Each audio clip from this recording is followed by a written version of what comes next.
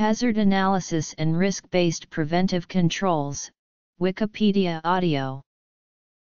Hazard Analysis and Risk-Based Preventive Controls or HARPC is a successor to the Hazard Analysis and Critical Control Points Food Safety System. It is mandated by the FDA Food Safety Modernization Act of 2010.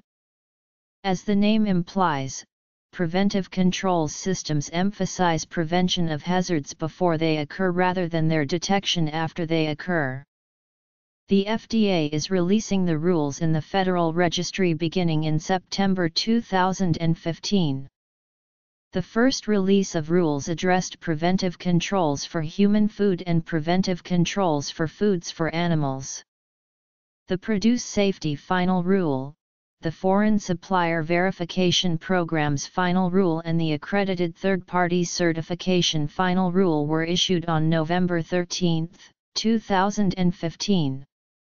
The Sanitary Transportation of Human and Animal Food Final Rule was issued on April 6, 2016, and the Mitigation Strategies to Protect Food Against Intentional Adulteration Final Rule was issued on May 27, 2016. All food companies in the United States that are required to register with the FDA under the Public Health Security and Bioterrorism Preparedness and Response Act of 2002, as well as firms outside the U.S. that export food to the U.S., must have a written FSMA-compliant food safety plan in place by the deadlines listed below.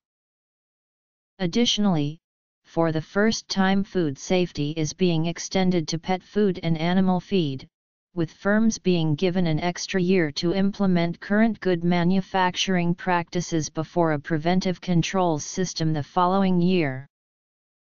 Scope: the FDA estimates that 73,000 businesses currently fall under these definitions.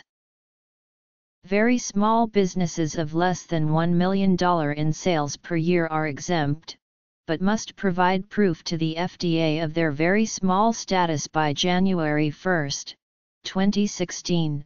Businesses subject to juice HACCP and seafood HACCP are exempt. Businesses subject to the Pasteurized Milk Ordinance, September 17, 2018. Small businesses, defined as having fewer than 500 full-time equivalent employees, September 17, 2017. All other businesses, September 17, 2016.